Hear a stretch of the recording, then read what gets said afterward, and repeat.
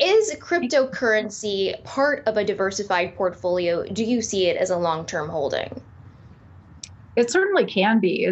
Crypto is definitely becoming more established as a separate asset class and moving more into the investment mainstream. It used to be more of a fringe asset that was very specialized. You didn't really hear institutional investors talking about it very much until I would say the past 2 or 3 years. So you have the global cryptocurrency market is now about 2.6 trillion in outstanding market cap.